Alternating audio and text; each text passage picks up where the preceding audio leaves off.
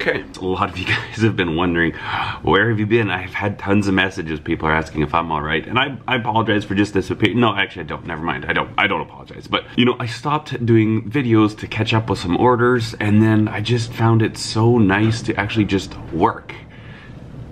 It's windy outside, but it is so nice to just be productive and work and not have to film, that I just kind of kept it going for a little bit. I kept on riding the wave, and I'm like, every time I'd come out here, I had intentions to film something. I'm like, you know what? I just want to get this done. I just want to do it. And so, it's one of these things. Anyways, we're gonna get back into doing some videos now. I'm not sure about the daily vlogging thing. I kind of get bored of it. I enjoy it, but it's kind of boring to just film every single day, and it's also a lot of work. But anyways, what we're gonna do today is we're gonna start a new knife build, start to finish. Now this was a knife that I actually made for my wife for her birthday, and it is a really nice, it's kind of based on my bushcrafter knife, that same kind of size, but it's a little bit smaller. We're going to be using Nitro V, I do believe. So anyways, let's just start making a knife.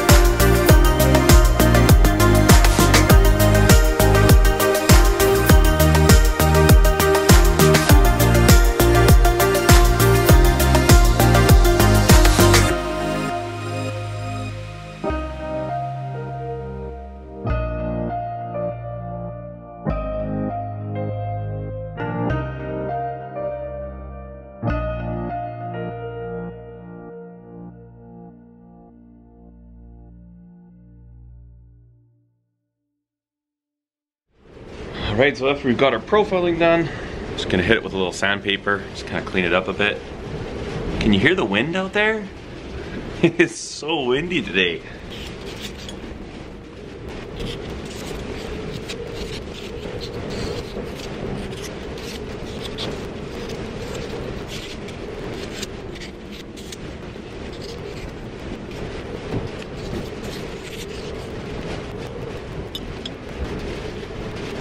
Alright, just got back from lunch, and what I'm going to do now is that because of the shape of this blade, with this little part sticking out right here, I wasn't able to put this flat onto my belt grinder and kind of shape it like that.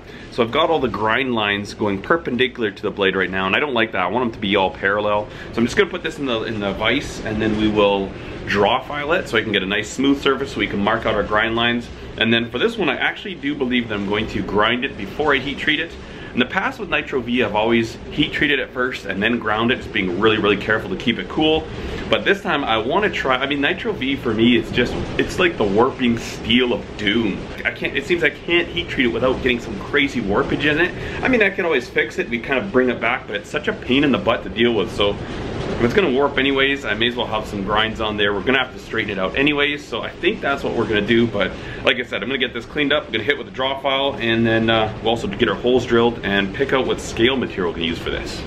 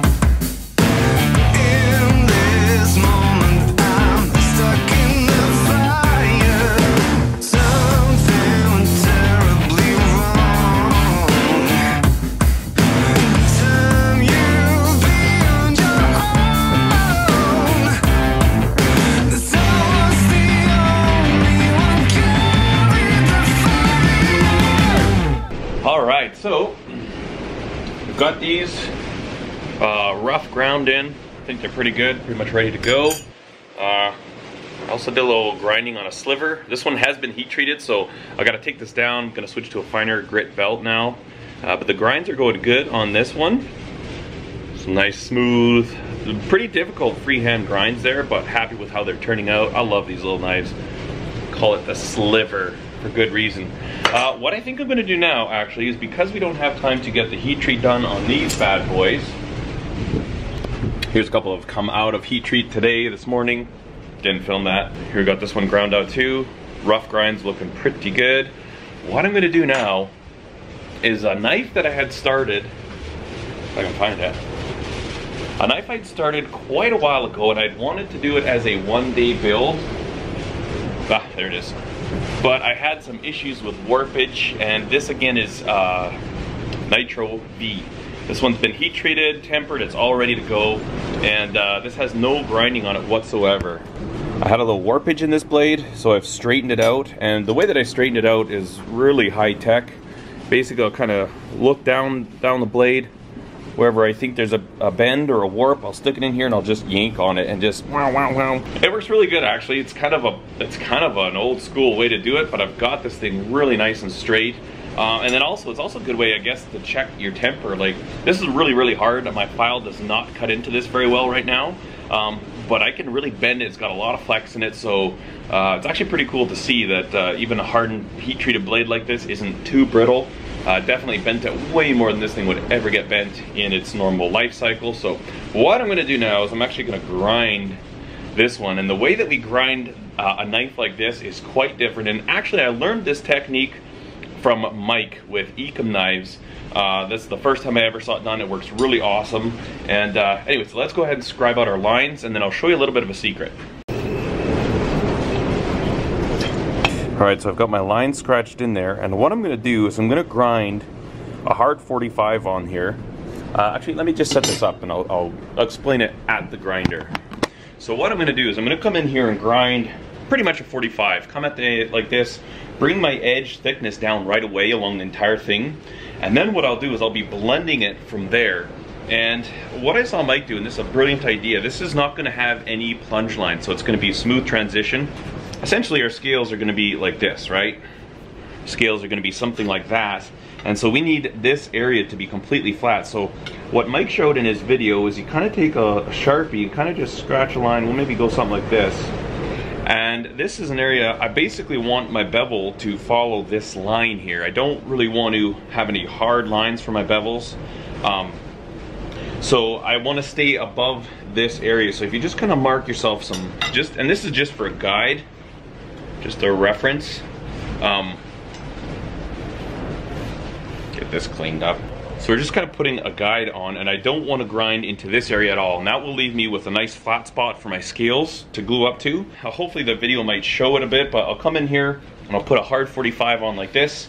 And then I'll take my work rest off because I don't want that. It's just gonna be in the way. And then it's a matter of like blending by hand.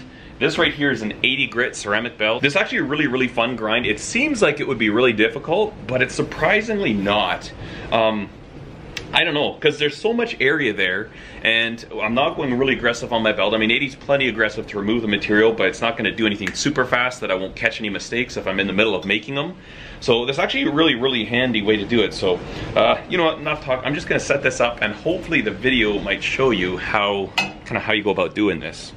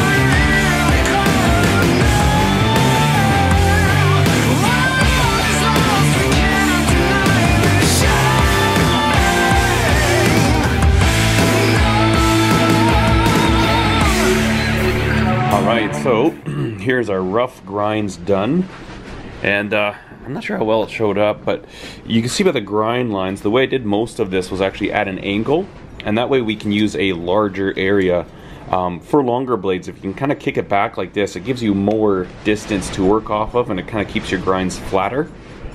These ones turned out pretty good. They're not perfect by any stretch, but I think I'm going to start my hand sanding now. I've got them roughly where I want them to be. I'm just going to kind of gently blend this in, and then I got a little more work on blending this side here. But as far as the edge thickness and the geometry, I mean, it's nice straight lines, same thickness all the way down. It's actually a lot of fun to work with large bevels like this. I don't know, kind of holding it, and you just notice it getting lighter and lighter as you're working. It is a lot of fun. I'm like, wow, why don't I do any bigger knives like this? Because freehand grinding this, oh my goodness, it is such a blast. There's a big old fire outside now. It's gonna get super, super wind noisy, so I'll talk about it first, but this is crazy. Like, stuff is blowing around. They say like 130 kilometer an hour winds, which is like 70, 75 miles an hour, but just check out this fire over here. Oh, that's bad news right there.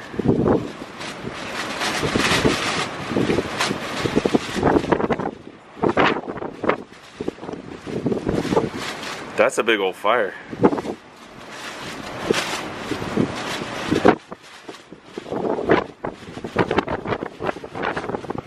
Just gonna keep an eye on that fire and gonna start some hand sanding.